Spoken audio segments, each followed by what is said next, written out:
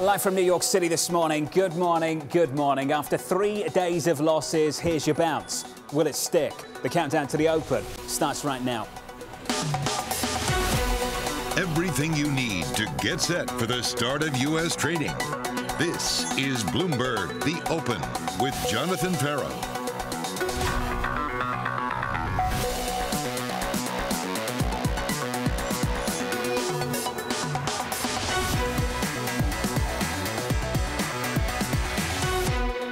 Live from New York, we begin with the big issue, whipsawed by monster volatility. We're seeing a lot of volatility. Really extreme volatility. I mean, these are incredible levels of vol. The drastic pullback. A big drawdown every time investors get worried. Valuations have obviously come down a lot. There's still a great deal of uncertainty about the near-term trajectory. A lot of shifts within the macro backdrop. As the Fed is tightening, volatility is going up. It is a big struggle for investors. Investors are looking for defense. People just want to play defense right here. They're looking for diversification. There is no safe haven in this marketplace. The bond volatility we've seen, the equity volatility we've seen. This is going to be a year marked by volatility. Joining us now to discuss FS Investments, Troy Gayeski, Krishna Memani of Lafayette College. Troy, first to you. We're down 25% on the NASDAQ year to date. We're down 16% on the S&P. Is it over yet? You know, unfortunately, it's probably not, right? We've only compressed by about 3.5 multiple turns coming into this year. And that's really just not enough given the projected pace of Fed tightening and, more importantly, the guidance they're given on shrinking the balance sheet. So we know we're in for more multiple compression. The question is, what's the path? Does it continue to be as extremely violent as it's been? Or do we kind of mellow out here around 4,000, 3,900 at the S&P and allow valuations to decline into stronger earnings, right? That's the big question now. It's not whether we will get more multiple compression. It's just how violent it will be. Krishna, I want your view on this quote from JP Morgan's Marko Kolanovic, who he says is staying pro-risk. He says the following: with overweights in equities and commodities, underweights in bonds and cash. This is what he had to say, and this is what I want your reaction to. The past week's sell-off appears overdone, driven to a large extent by technical flows, fear and poor market liquidity rather than fundamental developments. Krishna, your response? Well, so I think if his viewpoint is for the next week or two, I can see where he's coming from. But if his viewpoint is, or his time horizon is 6 months or a year, I think it's very difficult to see how this could be the ultimate bottom. As the other speaker said, you know, we are in the midst of a policy move that is going to be substantial and dramatic. And calling the bottom this early, I think, is a little too soon. The key question, I will simplify things, at least from my perspective. The key question really is, what inflation problem is the Fed trying to solve? If the Fed is trying to solve the overall inflation problem, we are all doomed because the Fed doesn't have control over the supply side of things. On the other hand, if the Fed is trying to solve the demand problem, I think rates have risen enough and we can probably see a light at the end of the tunnel. The markets will stabilize when the Fed has articulated that they're focused on the labor market rather than the overall inflation and even the supply shocks. Well, what are bonds telling you? Krishna, allow me to make an observation. You make the judgment as to whether this matters or not. Your 2-year last Wednesday hit 285. This morning, 256.73, yields down. Yesterday, briefly, 320 on a 10-year. Then yields lower. Lower again today by 7 or 8 basis points, sub 3%. What's the bond market telling you right now, Krishna? What the bond market is telling you is that the demand side is slowing, and slowing quite considerably because the Fed has effectively tightened the financial conditions meaningfully. So there is a risk of a growth slowdown and a meaningful, substantial growth slowdown. That's what the bond market is telling. But I think 10 or 5 or 15 basis point moves in this sort of a market, trying to draw too many conclusions out of that is probably foolhardy. It's difficult because every time, Troy, I build a story around the bond market, I've said this a few times this morning, I get a backhand from the market 5 minutes later, a punch in the face. Troy, can you build a story around the price action in this bond market over the last couple of days? Yeah, I mean, I think the story that one could pull from bond market pricing and current yields is that as long as we avoid a sustained inflationary period, not Zimbabwe-style inflation, but 5, 6, 7% CPI for the next several years, yields don't have that much higher to go. The problem, though, of course, is given the fact that we've had 2 additional supply-side shocks this year, right? Obviously, the horrible invasion of Ukraine by Russia, and now the China COVID-0 policy. Inflation's really become much stickier in the labor market. And if you track wage gains, both real and nominal, and more importantly, withholding tax growth, what you see is we do have the conditions for a sustained wage price cycle. So if that scenario unfolds, and it's a much higher probability than it's been in 40 years, then yields do have more room to move higher. And what we fear is that, that's the environment that investors are least prepared for. Right? If we get the happy, smooth landing and the Fed can guide us into slower growth without having a recession, it's not the end of the world. It's actually not terribly bad for financial assets. Obviously, if we get a recession, fixed income is going to do well. Equities will take it on the chin. But if we continue to see a very high nominal GDP growth environment driven by inflation and not real growth, that'll cause pain, continued pain in both fixed income and equities. And so, Krishna, let me put you on the spot then. Make a call. Is it time to buy the bond market yet? David Stubbs at JP Morgan said earlier on it was. Do you think it is? I think scaling into the bond market makes a lot of sense. Yields have risen enough, and both the demand side inflationary pressures are easing for sure. And with rates for new home mortgages where they are, closer to 6%, I think it's a really a good opportunity to scale in. Can it go up? It certainly can, but I think if you have a long enough investment horizon, you'll probably make money off of it. Yields down right now by 7 basis points. 295, let's call it 296 on a 10-year. Liquidity an issue too. The Fed warning about this in its latest financial stability report, saying the following: the risk of a sudden significant deterioration appears higher than normal. Mike McKee doing some work on this for us. Morning, Mike.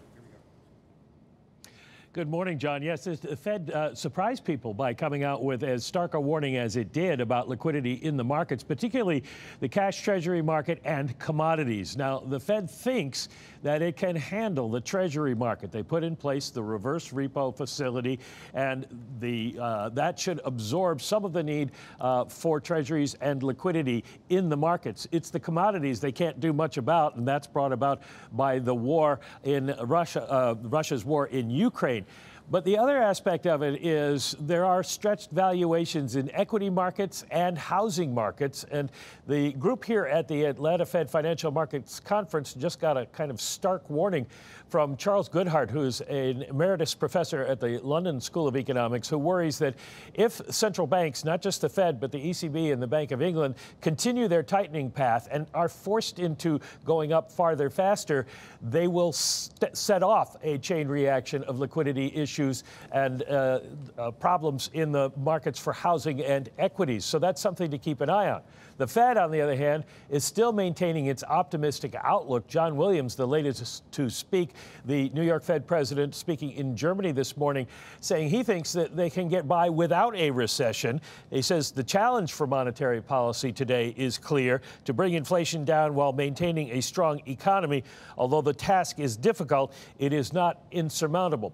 That's what we've heard from all the Fed people that we have listened to over the last week, and we expect more of that today.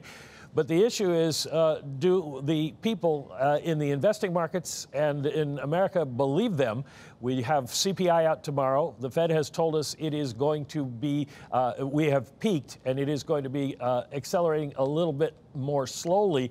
And so far, the market and consumer indicators suggest that people buy that. But Professor Goodhart was warning this morning their attitudes could change rapidly if it does not come down. Mike McKee, looking forward to CPI tomorrow. Looking forward to your conversation a little bit later as well with the Cleveland Fed President, Loretta Mester, coming up with Mike McKee at 11 a.m. Eastern Time. There is so much Fed speak today.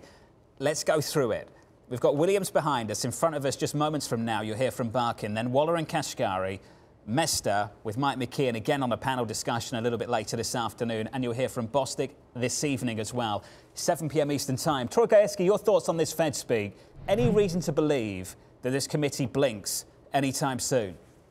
You know, we don't think so, right? Because last year, obviously, they were way off in forecasting that inflation was transitory. And it really took the political pressure to get them to change their mind, plus a few additional, egregious data points on the inflation front. And now that's not only the central economic problem, but it's clearly the central political problem, right? And when you put those two factors together, what you realize is that, the Fed is going to err on the side of being more aggressive, and that's what they've been telegraphing. And just back to the liquidity point that we were discussing before, Mike was mentioning, remember, that's the central issue with balance sheet drainage, right? That's what led to the bond market, the high yield and levered loan market seizing up in 2018. We fear that if they progress down that path and actually drain at $95 billion a month, you could have another meaningful round of volatility to the downside, not only in equity markets, but also high yield and levered loans. And it's very tough to run the U.S. economy when you don't have a functioning high yield and levered loan market. So, they're obviously going to be aggressive on the front end. It still remains to be seen whether they will hit that level of balance sheet drainage, because if they do, we're in for another bout of significant financial condition tightening. Troy, have you backed away from that floating rate trade? Oh, no. Loans? Well, it's actually, again, why fight the Fed when you can high-five the Fed, right? In this environment, if it's senior secured commercial real estate debt, it's a great example. It's a very economically resilient asset class.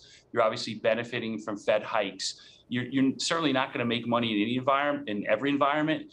But if you get a mild recession, or we get the soft landing, or you get a sustained inflationary period, you have a very high probability of making a mid to high single digit return, which last I checked is extremely competitive with every other asset class in this market environment, right? When you look at historical asset allocation, everyone's taken their return forecast down. So if you can make mid to high single digit returns, that's very competitive. I think right now, and they want to just take a positive return. Krishna, your thoughts?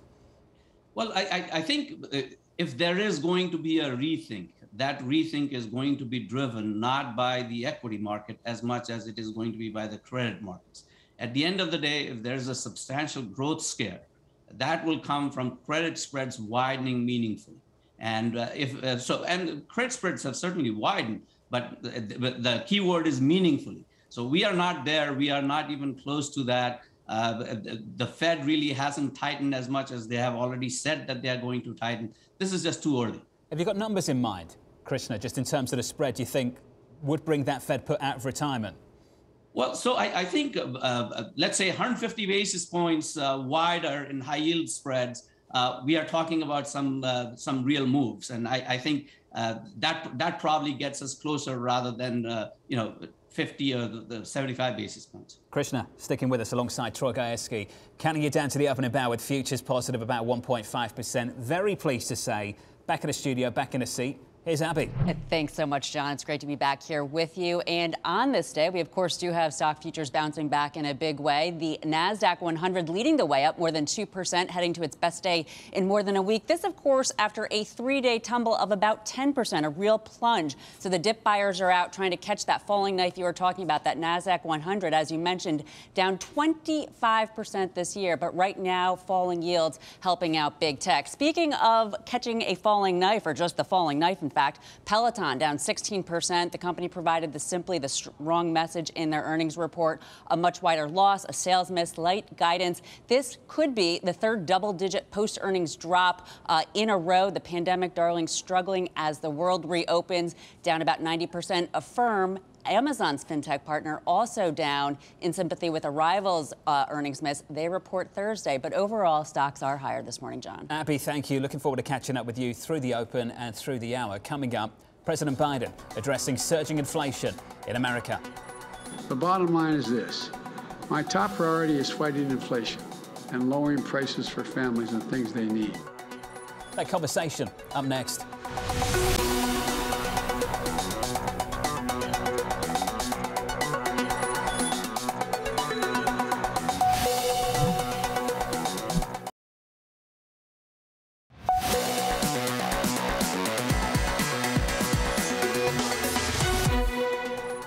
The bottom line is this. My top priority is fighting inflation and lowering prices for families and things they need. We're going to keep working to fight inflation and lower costs to all American families. President Biden preparing to discuss inflation with gasoline prices at record highs and the midterms just around the corner. Here's a statement from one White House official. The president will detail his plan to fight inflation, lower costs for working families, and contrast his approach with congressional Republicans' ultra-MAGA plan to raise taxes on 75 million American families and threaten to sunset programs like Social Security, Medicare and Medicaid. Down in D.C., here's Bloomberg's Anne-Marie. Hey, Anne-Marie. Hey, John, the president going to be speaking about inflation today. And as you say, this is just ahead of the midterms. But also the elephant in the room for the president today is going to be the fact that today we have retail gasoline prices and diesel prices hitting a brand new record high. What you're going to hear from the president, according to this fact sheet we got early this morning, is that, one, he's going to talk about what the administration deems as their accomplishments in trying to fight inflation. One of them, they call this the Putin's price hike, and what they've done to try to quell that, being the SPR releases over the next 6 months, 1 million barrels of oil coming out a day. Also, the fact that they raised the level of ethanol that you can have in gasoline this summer. Then he's going to, at the same time, call on Congress to do more, lower the cost of prescription drugs, raise taxes on the biggest corporations and the wealthiest. And then finally, which this is going to be a little bit different than a lot of previous speeches the president has given on inflation, you're likely going to hear a lot of criticism and how the Democrats are going into the midterm elections on the back foot really with inflation, but showing that their plans contrast to those of the Republican, this quote, ultra MAGA. And this is really taking aim at Senator Rick Scott of Florida. His plan calls for every single American, even those in the lowest income levels, to pay some sort of taxes. Well, AMH, it begs the question, is this a speech on policy that they're looking to execute through the next few months, or a campaign speech for the midterms further down the road? Well, I think it's a bit of both. These are the policies the president came into office talking about. The idea of lowering prescription drugs, making access to affordable health care, raising taxes, going back to pre-Trump era tax cuts. This is something the president spoke about on the campaign trail and on day one. So on that front, Jonathan, it is a policy. But when you start talking and using the terms like ultra MAGA and going against some of these terms that the Republicans are talking about in some of their policies, then that is clearly a political speech. Well, the way I'm trying to phrase this question, Anne-Marie, is he laying out policy for the Congress he has or the Congress he wants?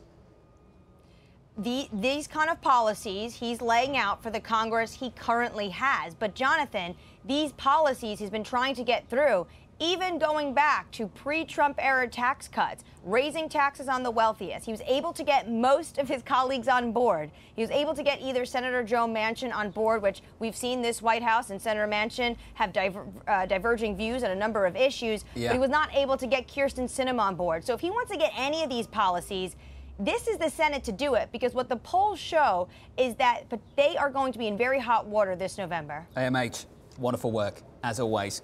The president addressing the nation at 11:30 Eastern on inflation, a day before the big one for this market tomorrow, CPI data in America. Troy Gayeski, Krishna, Memani with us for some final thoughts. Troy, what are you looking for in tomorrow's report? Well, it would be great to see owner's equivalent rent start to slow down. I mean, that's been a huge contributor to inflation this year. You know, that alone will contribute more than 2%. That would be very good news. Unfortunately, we fear, though, that, any decline will be rather modest, and it will take, multiple months and quarters to get back to even 4%. And so, again, in an environment like this, whether it's BDCs trading at a significant discount to NAV, like RFSK or senior secured commercial real estate debt, you want to make sure that if we get that inflationary environment, you can be somewhat protected by higher income streams over time. Have we seen peak inflation? Have we seen peak hawkishness from this Fed? Cities say this. To the contrary, we see inflation reaching more of a plateau than a peak and see potential for the Fed to take another hawkish step, guiding to a higher terminal rate at an upcoming meeting. Krishna, that quote from Citi and the team led by Andrew Hollenhorst. Do you agree with that? Well, so I think there is a case to be made for the Fed to be thinking about that. And if, as I said earlier, if that is what they're thinking, we are all doomed because they don't have control over the supply side. The thing that they do have control over is, aggregate demand and weakening the labor market. And if you see some peaking of inflation or some components, peaking of some components of inflation tomorrow, I think that's a hopeful sign. Is it the end? But not by a long shot. Well, Krishna, you said it. We're going to see a peak in the year over year just for mechanical reasons on a headline number. What are the compositions, the pieces of it that you want to see do something a little bit more? Well, so I think, as Troy said, owner's equivalent rent is really a very solid indicator of things peaking in the housing market, which has been one of the drivers. But in my mind, the real place to look for inflation, the real place where the Fed is absolutely focused on, is really the labor market, rather than just the regular gasoline prices and things like that we see every day. Well, Krishna, that goes back to the supply side response, doesn't it? Is the labour participation rate going to pick up? Well, so, a participation rate may not pick up, but if the demand for labor picks up because all of a sudden Amazon is not hiring people away from restaurants, that certainly can have an impact on tech hiring and things like that. That can slow things down. Again, we are not coming down very quickly, but what we are looking for is signs of peaking and a movement in that direction on a sustained basis. That'll be the focus tomorrow. So far, the headline number year over year, the estimate 8.1, the previous 8.5. Year over year, stripping out food and energy, meaningless for you at home, I know. 6% the estimate, 6.5 the previous read. And looking at the month-on-month figures, this is where the focus will be on core, stripping out food and energy. Month-on-month, the estimate so far 0.4, the previous 0.3. Troy, Krishna, awesome to catch up with you both. As always, counting you down to the open and Biel coming up in the morning calls and later. The Nasdaq 100 are raising nearly $1.5 trillion in market value in just 3 days. Wedbush's Dan Ives joins us at the open and Biel, making the case for large cap tech. That conversation still ahead. With equity futures on the S&P 500, 7 minutes out from the open and Biel, advancing 1.5%. From New York, this is Bloomberg.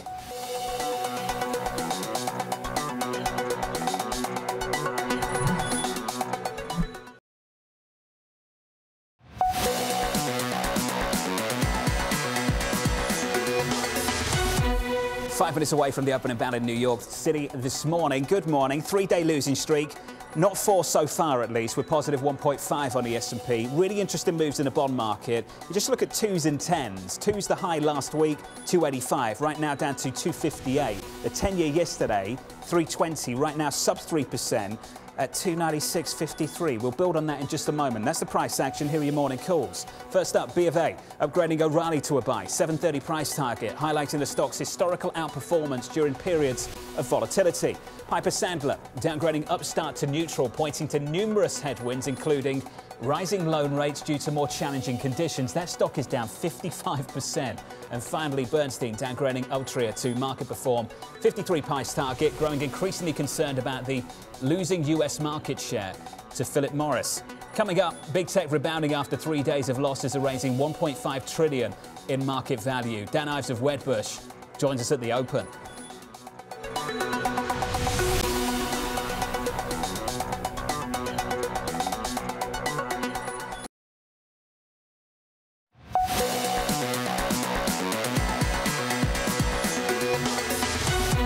.24 seconds away from the open and Biel in New York City this morning. Good morning. Things are better for now. I have no idea how long it's going to last. Futures up by 1.6% on the S&P. On the Nasdaq 100 up 2.5%. Bouncing back from a pretty brutal, vicious 3 days if you've been long this equity market. On the Russell up 1.5. There's the open and Biel switch up the board into the bond market. We have a change. Yields are lower the last couple of days. They are not higher. 297.51 on 10s right now, down 6 basis points yesterday after having a little look at 320. Then a breakdown. Euro dollar unchanged, 105.61. And in the commodity market, 103.27. Crude positive, just about 0.2%.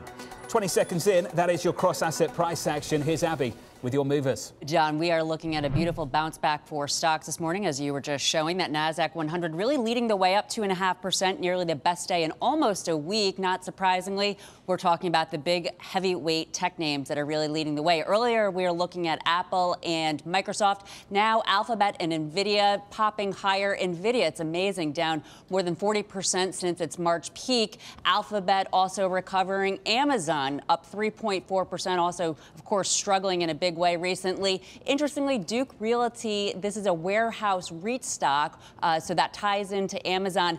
After Amazon earnings, this space has been in a world of pain, but today, Duke, a reprieve, being bought by Prologis. That seems to be the case for all stocks today, John, a bit of a reprieve. But to your point, will it last? Abby, thank you. About a minute in, information technology top of the pile, up 2.7%. The winner yesterday, Staples. The relative loser today.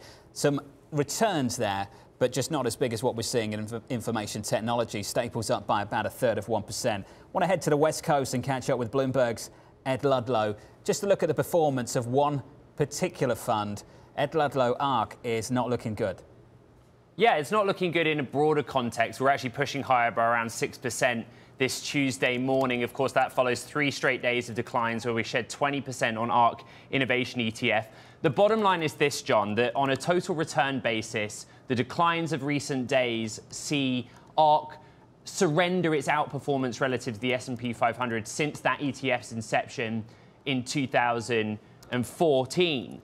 The question is, where does we go from here? And I'll tell you why. If you look at the composition and those names on your board, they represent some of the most stressed corners of the equity market. Higher multiple stocks, growth stocks, long duration stocks in the software space where profits are distant. And Cathie Wood, right, has been super bullish that if you stick with these names, that as we emerge out of the pandemic, you'll do yourself right. But the declines on a year-to-date basis tell a very different story. Ultimately, the ARK Innovation ETF is down around 75% from its peak of 2021 in February.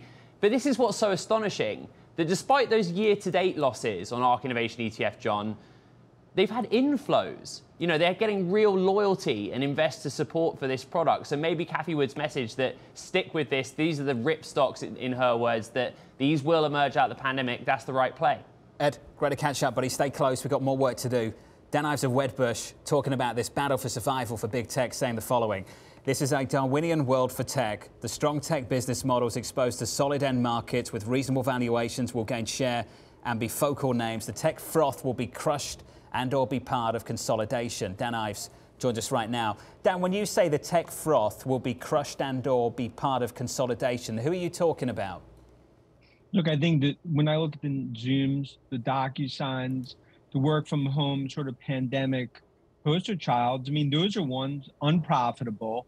And ultimately with the high multiples, those are the stocks that are going to get crushed in this type of market. And that's why, John, I know we've talked about, it's a have and a have nots. The Microsofts, the Apples, the Amazons, cybersecurity, those have been just continue to get annihilated. Those, I believe, are going to be the names that lead us out of some of these dark days. Dan, looking at some of your price targets on some of these names, though, got any thoughts about revising any of this? Let's just go through it one by one. You've got Apple at 200, Microsoft at 340. You've got Tesla, which we can talk about later, with a really, really punchy price target of 1,400. What makes you think we achieve those numbers, Dan? Look, I mean, obviously, we're going through the eye of the storm now. So it all comes down to, you know, ultimately stress testing 2023 numbers. That's from all my conversations with investors. I'd say over the last week, that's the focus. Now, clearly, you're going to see multiple compression, right? And we're going to have to, you know, look to see how these numbers ultimately pan out. But I don't look out, John, the next month or two in terms of the eye of the storm. I look out fundamentally, where are these names in the next 12 to 18 months? And I think that's really the key right now in terms of this hand-holding time for investors and what I view as a bifurcated tech tape. Well, Dan, that's what I wanted to talk about. So the last few years, you've been bullish, you've been right. You'd come on this program, I'd give you the time, we'd talk about it. You were right. These stocks would always bounce back. I'm just wondering if something's changed here, Dan, where you also need to change your approach to these names. Any thoughts on that? Oh, I think clearly. I mean, if I look, we downgraded a bunch of names over the last week. You know, I think it's one where it's a different market. And I think some of these names, some of the high growth, unprofitable names, you're not going to see that multiple expansion. You're going to see multiple compression. And that's why, you know, we've revised a bit of our playbook in terms of more defensive, I'll call them more Rock of Gibraltar stocks than maybe some of the ones that are further down the food chain when it comes to high priority items. And I think this is not a rising tide lifts all boats. And that's why we're dusting off our playbook from 2001 and from 2009 in terms of how to navigate this tech bear market. Dan, Apple has done okay. The numbers look decent. They warned on the quarter, though. I'm trying to work out whether we get similar warnings in the quarter still to come. You've got this price adjustment in the stock market getting ahead of what it thinks is going to happen over the next several quarters. I know you're 18 months out, but Dan, I want to understand whether the coming quarters will validate these growth concerns in some of these names that you're bullish on, and whether that speaks to this idea that we haven't quite seen the worst of this. Well, I think, John, to that point, I think right now investors are pricing in, because of June and September, what we're seeing in China, both from a supply, the zero COVID, as well as from a demand perspective. That's going to be a headwind for Apple and Tesla. I think most investors I talk to, it's really looking beyond that to see what the ultimate demand trajectory looks like. But no doubt, I think what's baked into these stocks, investors are definitely fearing numbers cuts coming into the next few quarters. And that's why it all comes down to, you stress test the models. What do numbers look like in 2023? That's how these valuations are going to be based in tech. Tesla right now up 2%. I want to go back to the West Coast and catch up with Ed. Ed, those names, the EVs, Rivian, Tesla, maybe a bounce today, but it's been brutal. Yeah, these are really the pure play names, right? Tesla, Rivian, Lucid. We are higher 2.7% on Tesla, although we were much higher at the open, kind of pulling back from those gains. The three of those companies over a 3-session basis lost $188 billion of market cap, right? A lot of that to do with the Rivian lockup expiring, a really huge drop, right? 21% biggest drop on record, although there is evidence to suggest that the retail investor is playing a role here. One of the most picked stocks on Fidelity on Monday, for example, was Rivian. Looks like retail coming in, buying the deep dip and that cheaper price. On a year-to-date basis, Tesla, Rivian, Lucid, they all do the same thing, but they are not equal, right? You look at those outsized declines in Rivian and Lucid Group, they felt the full brunt of supply chain disruption. Rivian has earnings Wednesday after market, really laser focused on how they're managing those supply chain issues. But again, interesting to see Tesla higher, because media reports out overnight that it too is struggling with supply chain disruption, particularly in its Shanghai plant.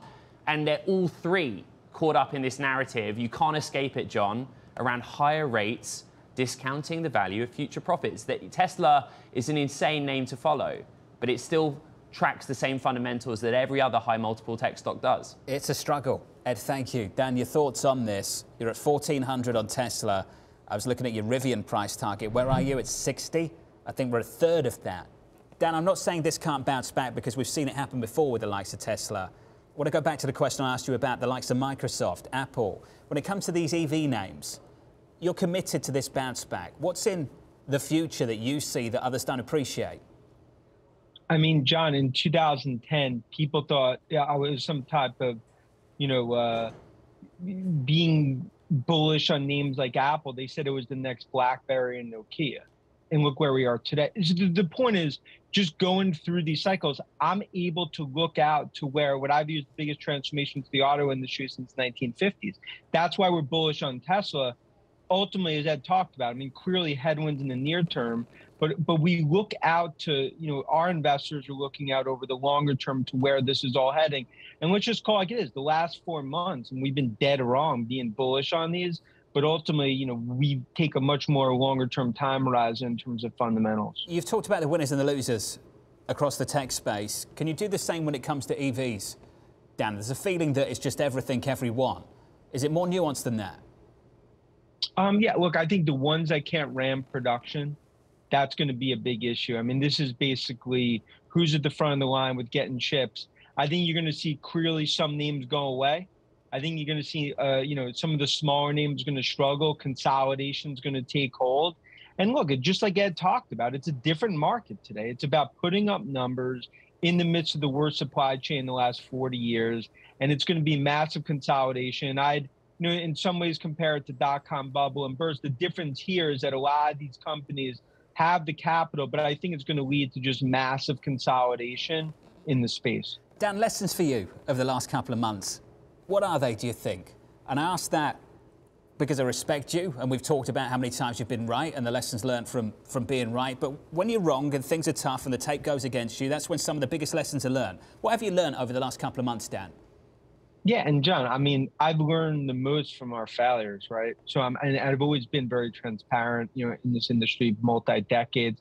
I think it was really miscalculating the effects of what really we were going to see from a Fed perspective. I think, that was something that the multiples came down a lot tougher and a lot quicker than we were expecting. And I think the risk off trade, really happened before fundamentals sort of came off here. And I think that's the main thing that we miscalculated, is just the velocity of the sell-off. And it's something where, you learn lessons from these downturns. And I think that's one that we've learned the last 3 to 4 months. Dan, I have a tremendous amount of respect for you for being so open and honest at all times, and we appreciate it, sir. Let's catch up soon. Dan Ives there of Wedbush, looking for that bounce back further down the road on some of these names. We need to look at some of the SPAC names. We haven't talked about that much on this program over the last few years, and I'll talk about that in a moment too. It looks like the banks are heading for the exit amid a regulatory crackdown. Goldman, Bank of America among the first to pull back. Bloomberg's Shonali Basak on top of this. Hey, Shonali.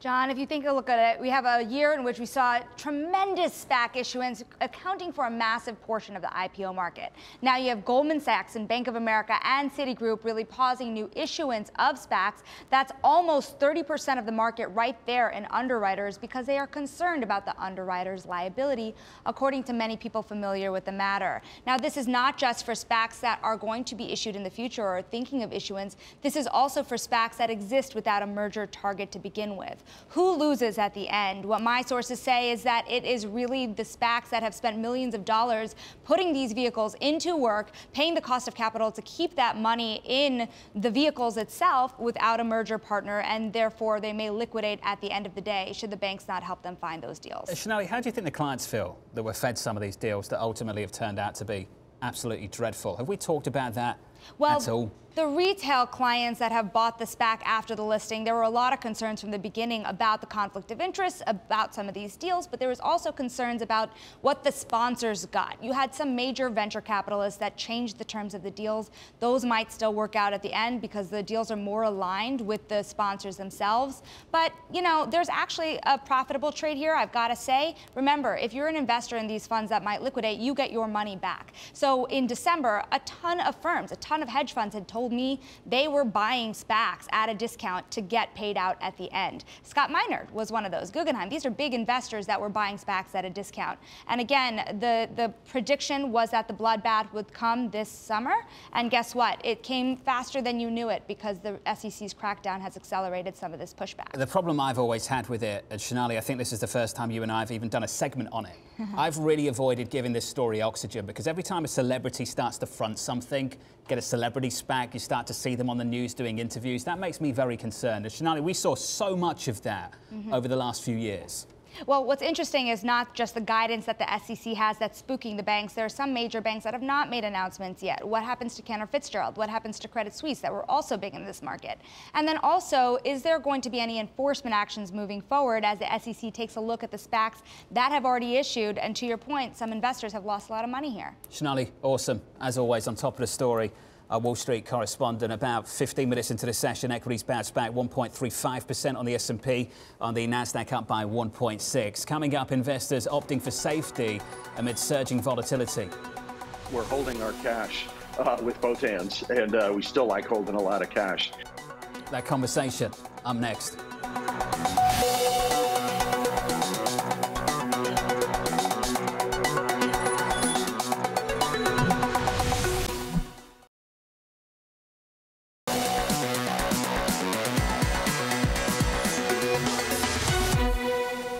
The bond volatility we've seen, the equity volatility we've seen, has just forced both fundamental investors and these more technical investors to shrink the amount of leverage they have in the system. And of course, they have to sell the biggest stocks. Investors searching for safety, with BlackRock's Rick Reeder making the case for cash. Cash with both hands, and we still like holding a lot of cash. We've been reducing the high yield exposure to pretty low levels. I still think that's the right place to be. The thing we've also been doing is we've sold down a lot of loans. Joining us now is Bloomberg's Taylor Riggs. Hey, Taylor.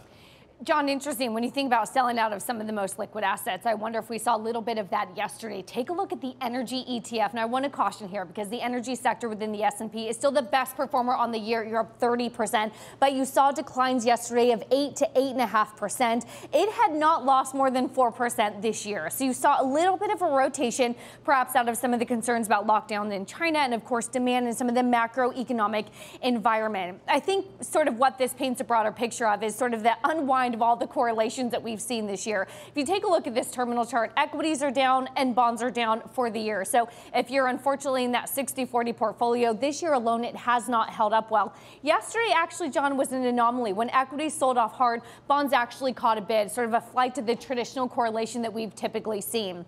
I think bigger picture, though, what this means is we've been talking a lot about sort of the forward PE ratios, right? And where does everything stand? Energy, actually, even with a little bit of that sell-off yesterday, even though they've been a big outperformer for the year, you're still only looking at PE ratios of about 9. Technology, even with the big sell-offs on general, still looking at a forward PE ratio of about 21 times. So it really starts to bring up, again, sort of valuation, what still looks attractive at this moment, maybe a catch back into energy a little bit today. Taylor Riggs, thank you. Julie Biel of Kayne Rudnick avoiding companies with leverage, writing the following: the most capital efficient businesses will really shine in a tougher economy. It's time to think about receivables, collections, think about excess inventory.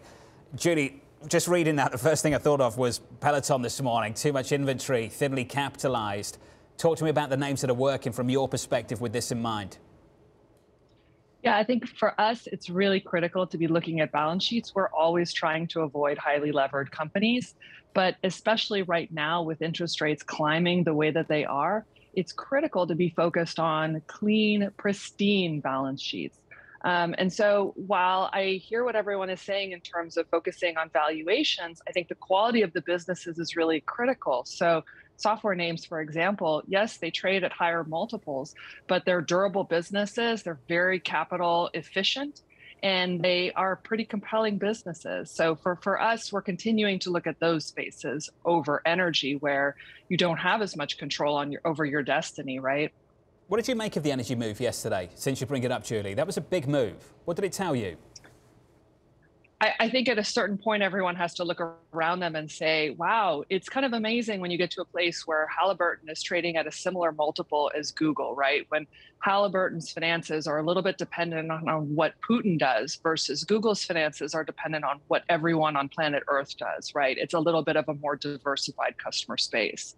So I think when you think about where energy is, there's the recognition that this is not the most stable market. It's dependent on a lot of geopolitical events that are very uncertain. And so you have to price in that uncertainty. And I think that's where markets are coming to, is that if we are moving more towards flight to quality, you don't really want to be in commodity businesses. Julie, you've talked about small caps as well. Given where we are, think about relative safety. Why do the small caps work maybe a little bit more efficiently? What I like about small caps right now is I think it's positive to be more focused. I think it's positive to have a single line of business. I think it's positive to be more dependent on just the US economy, because if you look out over the horizon of all geopolitical economies, the US is probably the least bad. And I think it has probably the best positive fundamentals that are going to support it. So I like small cap because the businesses are focused. But not all small caps are the same. Many of them are over levered. Many of them have businesses that aren't really very high quality. So you have to be really selective. Some of those software names are quite positive. And I think I would focus on businesses that have less exposure to the consumer, because I think the consumer is going to have a very hard time over the medium term. Before this starts to work, everything you've laid out with the software names, do we need to see peak Fed hawkishness, Julie? Does that need to materialize? And how would you gauge that? I think the thing that's interesting right now, right, is that in previous tightening cycles, we didn't have nearly the same level of transparency of the Fed's thinking, right?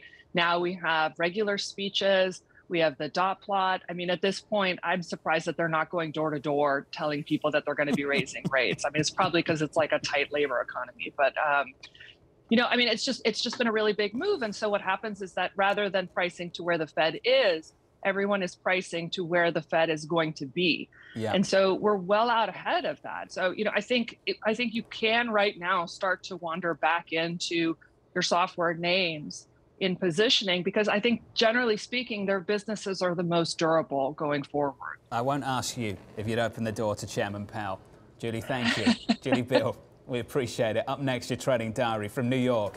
This is Bloomberg.